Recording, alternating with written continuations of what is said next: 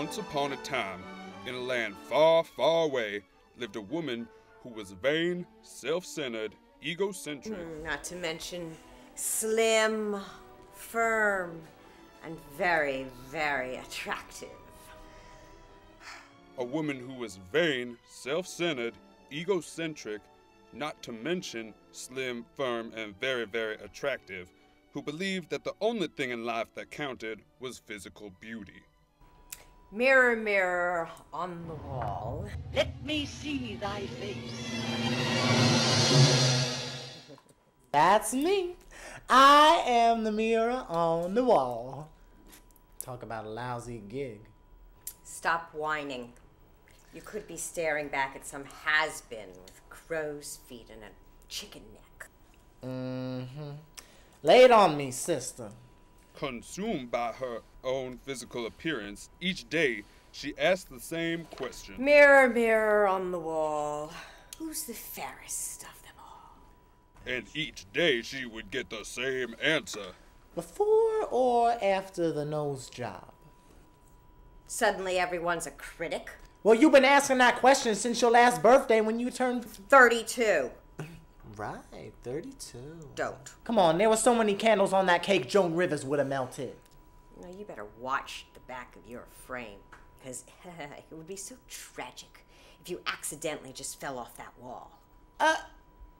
So, just answer the damn question. Why, you the fairest one of them all.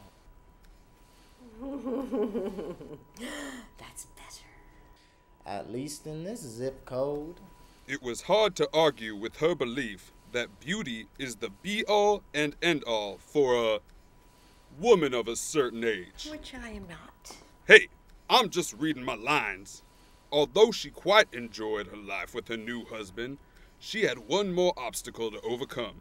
Her indescribably beautiful stepdaughter's return from college.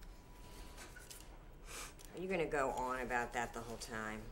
Once again, just doing my job. You ever have one of them days where you know it's gonna be a long one? I'm feeling that right now. Honestly, don't you just poof away when I'm not talking to you? Are you kidding? I'm staying for this. It's about to be hilarious. You know, my mother was right. I should have just bought a normal mirror. Oh, God. She's here. I don't know why her father had to go to work today.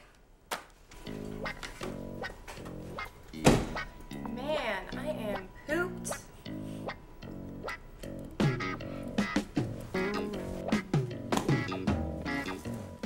Hi, Mommy. Call me that again and I'll drown you. Oh, come on now. You know how much Daddy wants us to be one big happy family. That's enough. Look. You just had to be civil for your father. I know you don't like me. Damn. Who'd you knock off for this?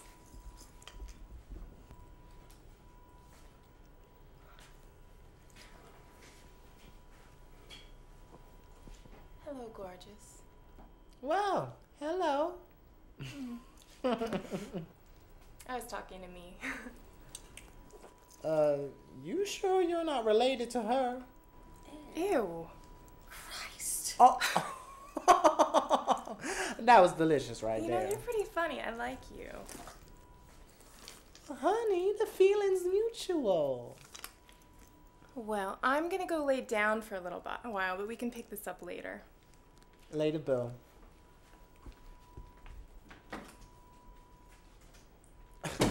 I don't know what you were talking about before. She's fabulous. Would you just shut up? Quit your bitching. You'll get wrinkles. Now tell me. Tell me now. Was I supposed to remember something? Mirror, mirror on the wall. Oh, here we go. Who's the fairest of them all? Pause for dramatic effect.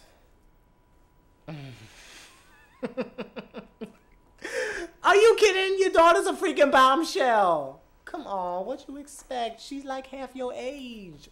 Ooh, and those legs. Ooh. Hey, you break me, that's 7 years of bad luck. Huh, maybe for you. Touche. What am I gonna do now? Hell if I know. That was rhetorical.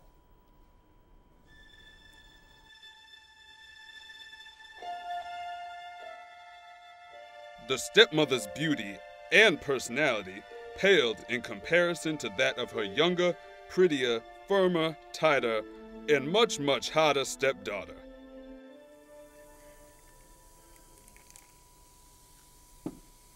And I dip the apple in for 3 seconds, not 2 nor 4, until just about 5 seconds. This book is doing too much. I'm going to use this instead.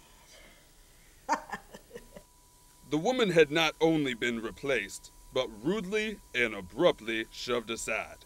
Temporarily replaced and shoved aside. Oh shit! Yeah, I know. Oh my God, what's that smell? Girl, I'm gonna have to call you back. God damn, woman, can't you crack a window?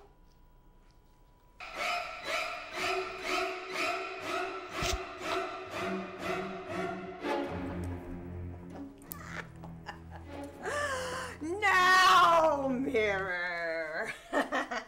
Let's try that one more time.